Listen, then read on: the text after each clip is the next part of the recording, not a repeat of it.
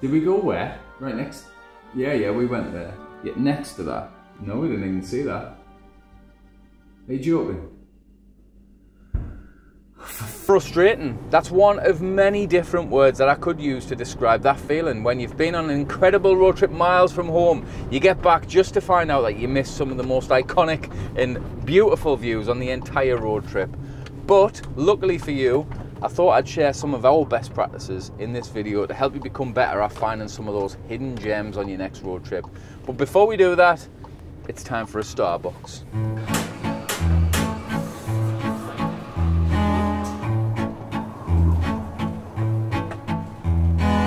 Now, I'm guessing everyone watching this video has used Google Maps at some point. I mean, how else do you find things? But did you know that you can actually create your own private Google map?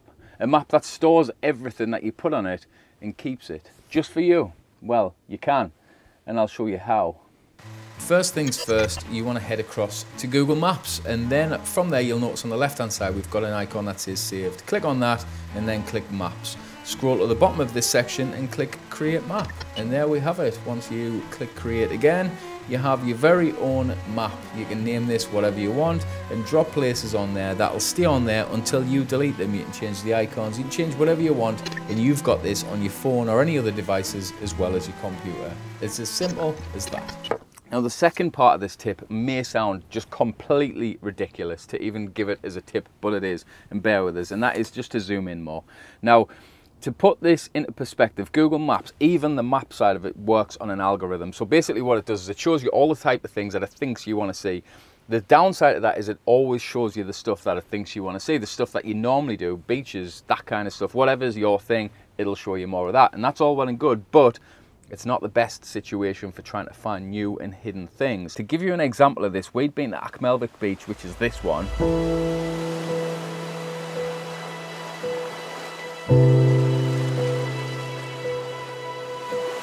We've been there about 6 or 7 times, and what we hadn't actually noticed is that Europe's smallest castle is literally 100 meters from where we were, and we'd never seen it in the 6 or 7 times that we'd visited previously.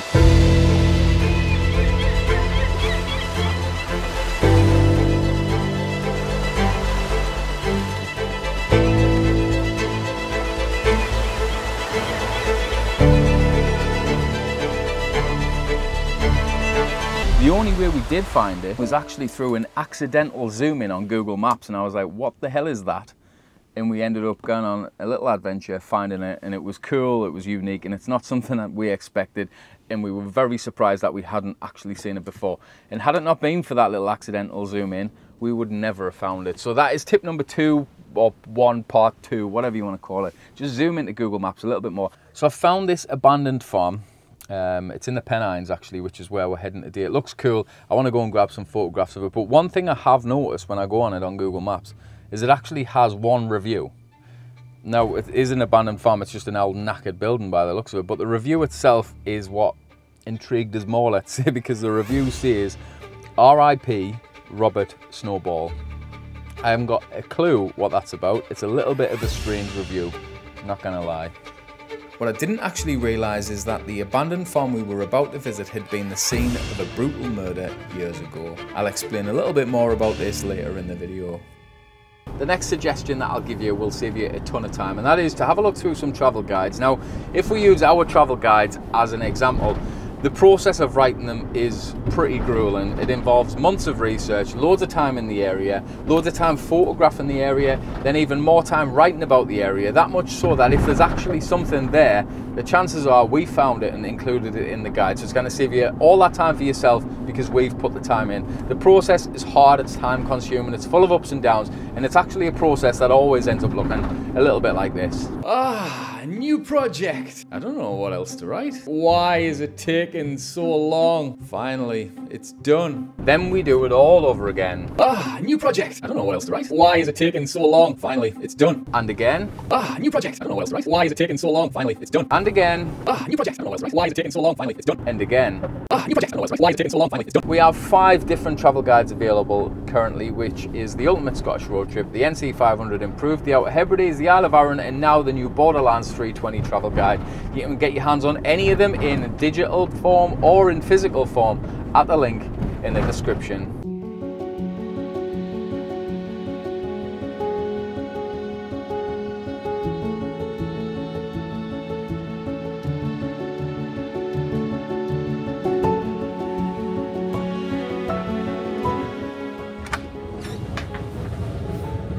Literally has blown.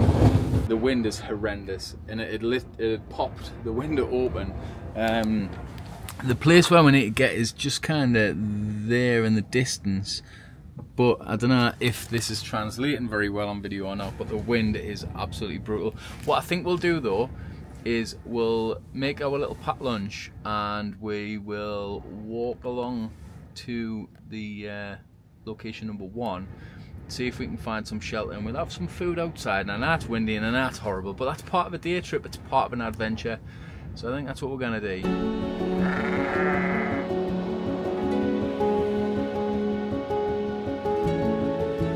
The wind was absolutely hammering us as we walked across the exposed northern Pennines towards the farmhouse. Not entirely sure how the audio was going to be. I thought I'd move on to the next tip, which is to just talk to people.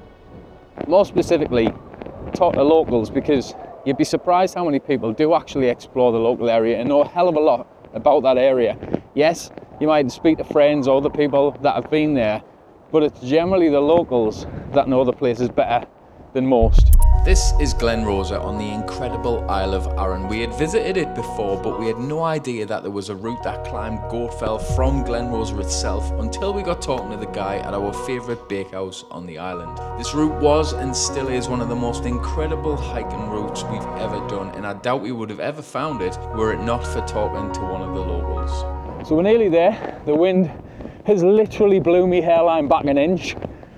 So we're going to see what this little spot's like, providing we can actually get to it. The story of the Belmont Farm murder dates back to 1879. John Snowball was an aging farmer. He lived at the farm with his son Robert and the housekeeper Jane Barron. On New Year's Eve, Robert had gone out to the attached byre before setting off to Sandford, a farm around about a mile away to see in the new year. Unfortunately, he never arrived. The next morning, his lifeless body was discovered in the upper floor of the byre. He had been struck in the back of the head with some considerable force. Nearby, they also found a heavily blood-stained hammer. Later, the housekeeper Jane Barron was arrested on suspicion of murder. It was thought that Robert's father was far too frail to have carried out the act, and there had been no evidence of anyone else at the scene. However, at the trial, Jane Barron was acquitted due to the only evidence being circumstantial. The mystery of who murdered Robert Snowball was never resolved.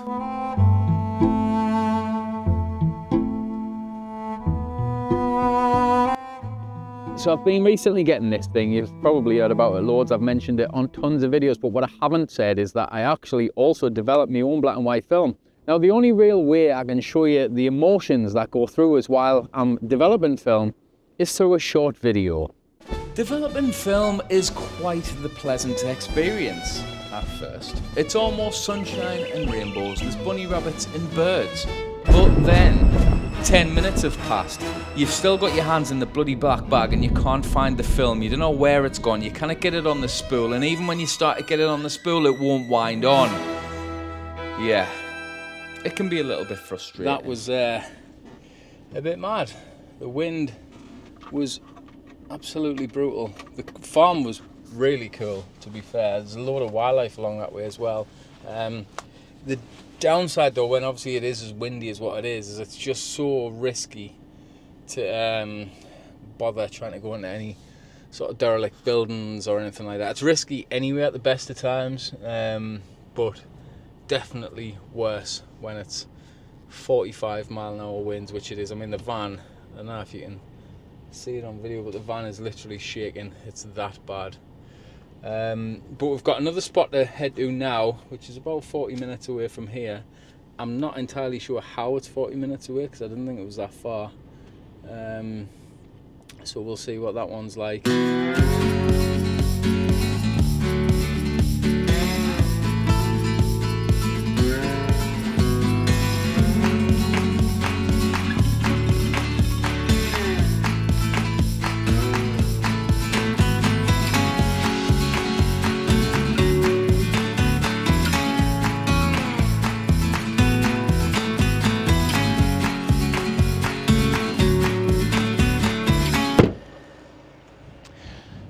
So the sat-nav was telling us to head straight on, and I've turned left because I've seen what looks like to be another cool abandoned building. And that leads us on nicely, which is sometimes you don't always have to follow the sat-nav, because if you see some nice scenery off in one direction, why would you go in the opposite way and just follow the sat-nav? And we done this on the NC500. There'd been an accident, and rather than sitting and waiting for it to be cleared, we found an alternative route.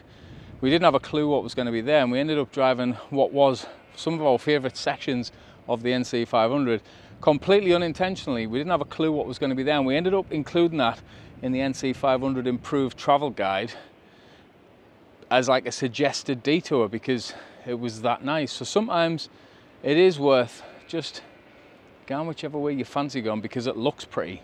That's the whole point, and that looks pretty. So I'm going to grab my camera and get a little shot of that and finish this roll of film off. After being stuck in traffic while some tractors tried to pull the crashed cars off the road, I decided not to just sit and wait. Not in any rush, we headed inland without any idea of where the road would lead us. We ended up finding the beautiful Loch Neva on a gorgeous drive, which was very much the scenic route back towards Tongue. Had we decided to stick to the directions given by the sat-nav and stay put, we would never have found this beautiful part of Scotland. Well, how's about that for a video? I know it's very much different to my usual stuff and probably anything else you've watched. The little bits of amateur acting I can only apologise for, but I just wanted to make something creative, something different, something fun that I actually enjoy making, because obviously making vlogs and that kind of thing, I don't really enjoy it. I know it's the type of content that you prefer to watch, but I just thought I'd make something and learn some new editing techniques, some new tricks, and just mess on really. So yeah, hopefully you learned something in the video as well. But thanks for watching. Like, comment, subscribe, and if you do want to support the channel, make sure you pick up a travel guide, whether it's a digital ones or a physical ebook version, and we also have photo books and other bits and bobs available. The links for all of them are in the description. Thanks for watching. See ya.